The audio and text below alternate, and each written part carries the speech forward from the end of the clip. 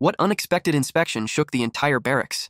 It happened when our new battalion commander decided to conduct a surprise health and welfare inspection at 0200 hours, and what he found in Private Thompson's wall locker became military legend. Thompson was known for being weird, but harmless weird. He'd talk to himself during cleaning duties, organize his socks by color intensity, and had an obsession with collecting things that most people would throw away. We figured Thompson just had some quirky hobbies that helped him cope with military life. Nobody really cared as long as he did his job and didn't cause problems for the squad. The surprise inspection came without warning.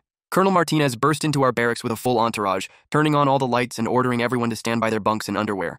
"This is a health and welfare inspection," Martinez announced. "We're looking for contraband, unsanitary conditions, and anything that violates base regulations. Standard procedure that we'd been through dozens of times. Open your wall lockers, display your gear, stand at attention while officers examine your personal belongings." Thompson was visibly nervous, which wasn't unusual since he always got anxious during inspections, but this time he seemed especially worried about something. When Colonel Martinez reached Thompson's wall locker, he found the usual stuff: uniforms, boots, personal hygiene items, photos from home. Everything looked normal and regulation compliant. Then Martinez opened Thompson's bottom drawer. The entire inspection team stopped and stared.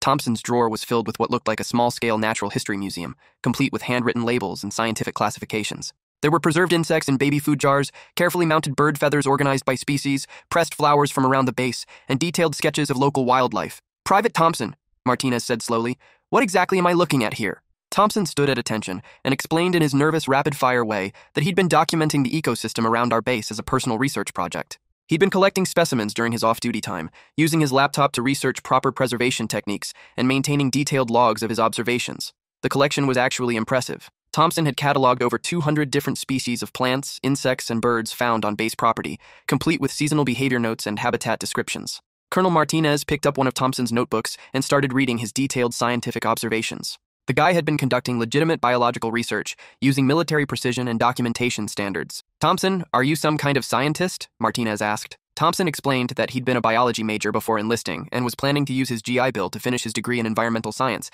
after his service ended. The inspection team was fascinated. Instead of finding contraband or violations, they'd discovered that Thompson was basically running a one-man wildlife research station. Martinez spent 20 minutes examining Thompson's collection and asking questions about his methodology. The other officers were taking notes like they were attending a university lecture. By the end of the inspection, Martinez was so impressed that he asked Thompson to prepare a formal presentation about base wildlife for the command staff. Thompson's weird hobby turned into an official base environmental awareness program. He started giving nature walks for new soldiers and helping with habitat conservation projects.